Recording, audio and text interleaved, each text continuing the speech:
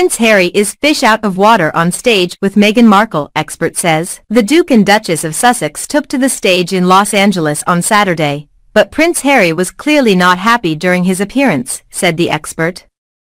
Prince Harry was left looking like a fish out of water when he accepted an award with Meghan on Saturday, according to a body language expert.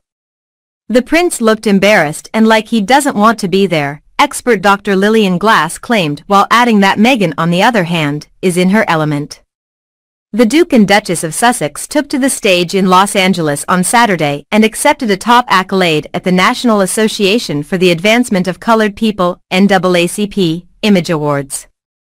They were presented with the prestigious President's Award in recognition of their distinguished public service and humanitarian work.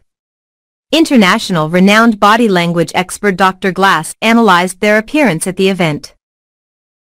She said there was a distinct difference between the couple's appearance on stage, as Harry appeared uncomfortable compared to his wife.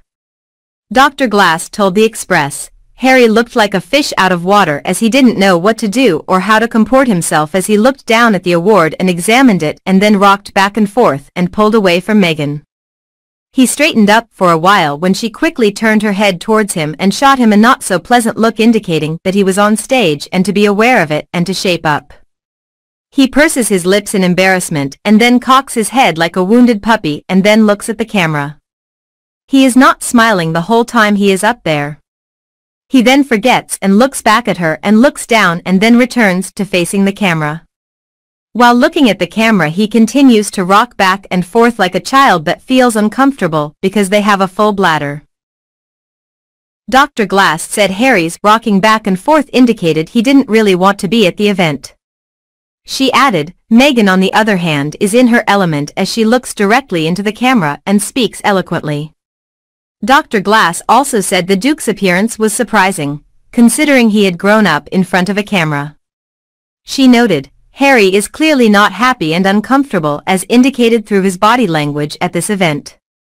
During their acceptance speech, the Sussexes paid tribute to the people of Ukraine amid the ongoing crisis and called for global support for the country. Harry took a moment to talk about the war, the need to fight injustice and listen to the voiceless, saying, "Before I begin, we would like to acknowledge the people of Ukraine who urgently need our support as a global community. I think it's safe to say I come from a very different background to my incredible wife, yet our lives were brought together for a reason. We share a commitment to a life of service, a responsibility to confront injustice and a belief that the most overlooked are often the most important to listen to."